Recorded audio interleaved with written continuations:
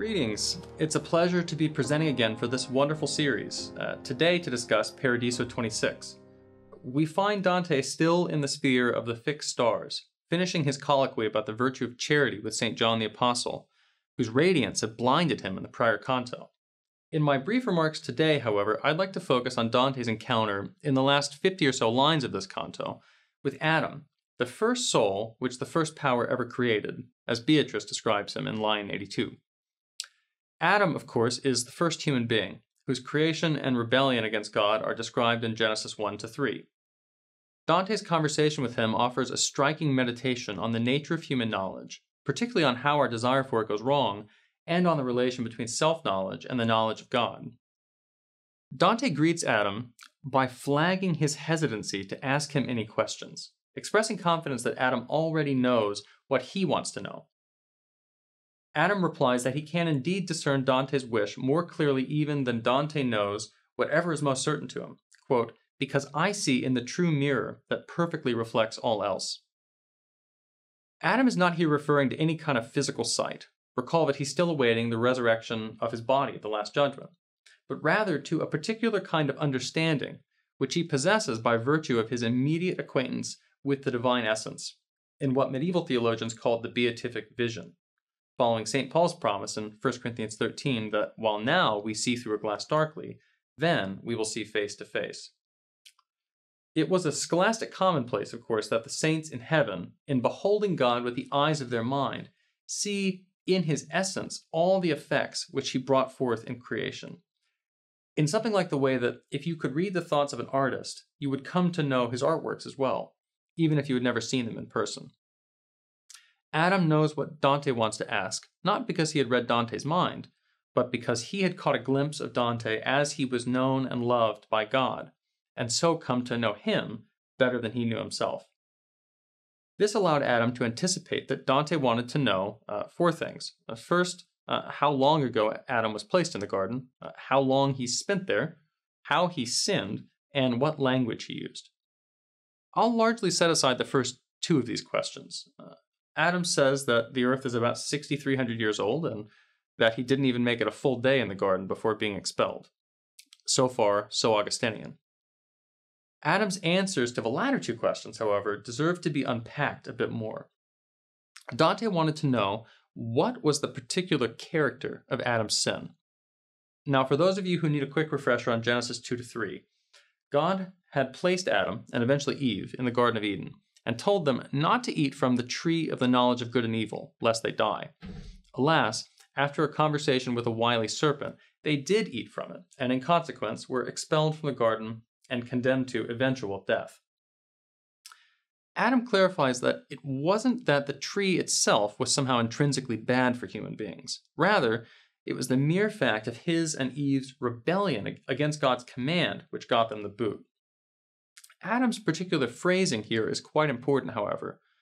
What he specifically says is that it wasn't the, quote, tasting of the wood, legno, that caused his exile, but rather the, quote, trespassing of the sign, trapassar il segno. Now, some of you might recall that I gave a presentation earlier in this series on Inferno 26, where Dante meets Ulysses, aka Odysseus, and learns how he had died after sailing with a small company around the world to the very foot of Mount Purgatory, at whose summit was located none other than Adam's own Garden of Eden. As I noted in that earlier video, there are a number of quite striking parallels between Ulysses in Inferno 26 and Adam in Paradiso 26. In particular, Ulysses tells Dante that he and his companions had set sail on a single ship, or rather, oddly, wood, legno, and had sailed out into the open ocean past the Pillars of Hercules in the Strait of Gibraltar, where, Adam notes, Hercules signed, señó, the limit. These verbal parallels are not a coincidence.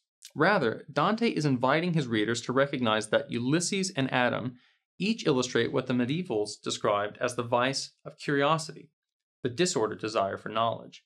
Adam had sinned by transgressing God's command to avoid the knowledge of good and evil. Ulysses had been undone by his desire to know not only human value, but also our vices. But I say enough about that in the earlier video. I mention it here because these two canti provide particularly striking illustrations of a more general pattern in the Commedia, whereby Dante develops structural or verbal parallels between the three cantiche, the Inferno, Purgatorio, and Paradiso. The effort to tease out these parallels is now often called vertical reading, and it's something of a growth industry in Dante studies, producing results which, though not always convincing, are often quite illuminating. Now, Adam's response to Dante's fourth question is perhaps even more remarkable still. He observes that in the language he had spoken in Eden, which had gone extinct even before the confusion of tongues at Babel recounted in Genesis 11, God's name was E, the single letter I. After the fall, he says, it became El. This passage has long been an interpretive crux. Some readers, for instance, have argued that Dante meant E as a reference to the Roman numeral 1, and so as an allusion to the divine unity. However, Christian Moves, in his The Metaphysics of the Divine Comedy, has shown convincingly that there is a different and subtler logic at work here. At the surface level, Adam's two divine names seem to invoke two biblical names for God. On the one hand, the first syllable, Yah, of the Tetragrammaton, Yahweh, which God reveals to Moses as his personal name. And on the other hand, El, the generic Hebrew name for God or a god. And interestingly, this implies that Dante had at least some acquaintance with Hebrew, which was a rare attainment in his day. But there is a still deeper sense to Adam's observation about God's name. In the language of Eden, God had been known as E, a close approximation of the Italian io, I, the first person singular pronoun. Later, in Hebrew, God was known instead as El, Italian for he, the third person singular pronoun.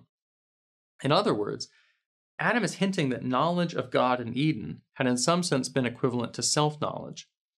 As Augustine famously put it in his Confessions, God is not only superior sumo meo, higher than my highest, but also interior intimo meo, more inward than my inmost self. After the fall, God must be known as another than oneself, because we have turned away from his light and so darkened our minds. To borrow again from Augustine, Adam left God, but God had never left Adam.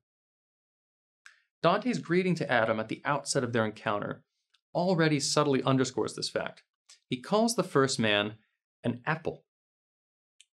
In medieval tradition, as still today, the fruit plucked from the tree of the knowledge of good and evil was often described as an apple, for the simple reason that the Latin malum means both evil and apple.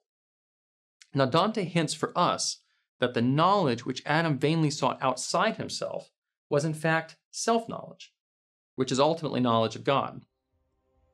Consider again Adam's description of his knowledge of Dante. In the vision of the divine essence, he says, he already knew Dante better than Dante knew himself. True self-knowledge, and a fortiori true knowledge of all other creatures, is to know oneself as one is known by God.